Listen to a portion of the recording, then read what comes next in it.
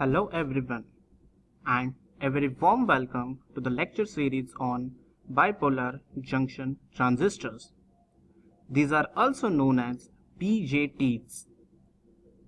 Basically, BJT is a solid-state device for amplifying, controlling, and generating electrical signals. This BJT was developed by J. Bardeen and Walter Brattain in the year 1947. Further research was carried out by William Shockley, and a new device, that is MOSFETs, was developed in 1951. What are the applications of this BJT? In your mobile phone, there are several hundred millions of transistors.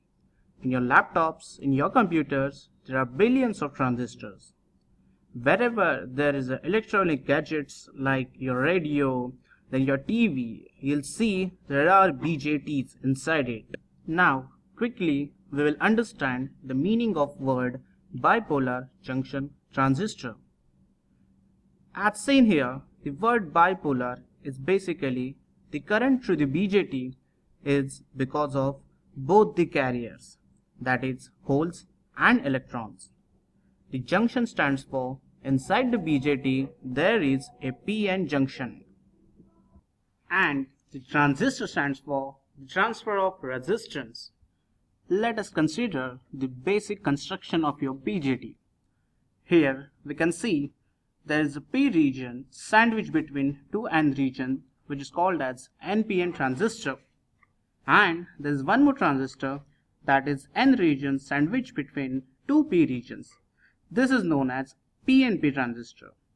In the slide, you can clearly see the schematic symbol for the transistor. Here, there are three basic terminals of the transistor, that is emitter, base, and collector. From the circuit symbol, if you wanted to identify the emitter terminal, always remember it is identified with the help of arrowhead. Whenever there is an arrowhead in any terminal of the transistor, it is considered as emitter. Now let us consider the basic cross-section view of the transistor. From the diagram, you can easily say that the collector terminal of the transistor is doped with the N-type material, and similarly the emitter is also doped with the N-type material. Now the basic difference between the construction of transistor is, if we are comparing the transistor terminal with respect to area, then the base of the transistor is always thin and lightly doped. The emitter of the transistor is considered to be heavily doped than the collector. Now consider the basic current relationship between transistors. Now, as per the diagram, we can easily say there are three types of current: emitter current, base current, and collector current. As we discussed earlier, the base is very thin and lightly doped. We can say the value of base current is very low, that is in several microamperes. Similarly, there is emitter current and collector current, which is said to be nearly equal. Looking at the diagram, we can say in NPN transistor, the emitter current is the addition of base current and collector current. Similarly, in PNP transistor, the emitter current is the addition of base current and collector current. Now consider the different configurations of the transistor. As we discussed, transistor is having three different terminals: emitter, base, and collector. So with respect to this, the transistor can be used in common emitter, common base, and common collector configurations. The two basic configurations are considered here, that is common emitter and common base. And we have considered the current gain of transistor.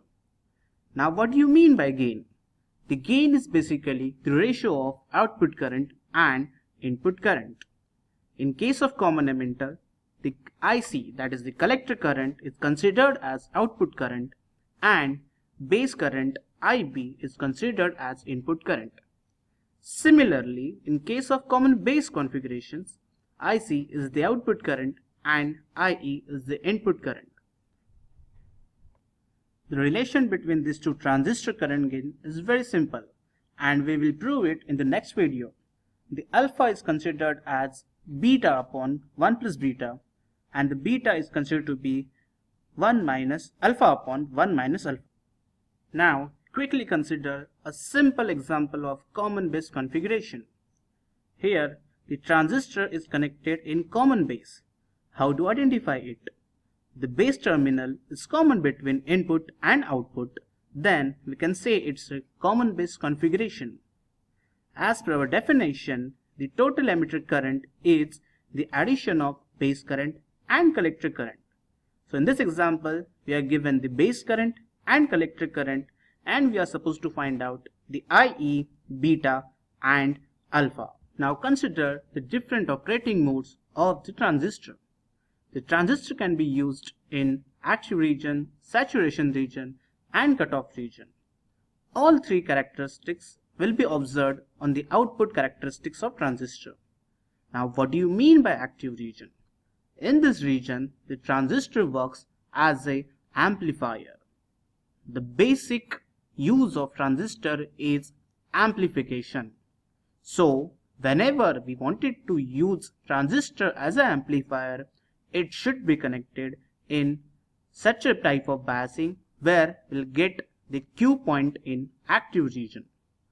Then there are two different modes, that is saturation and cutoff.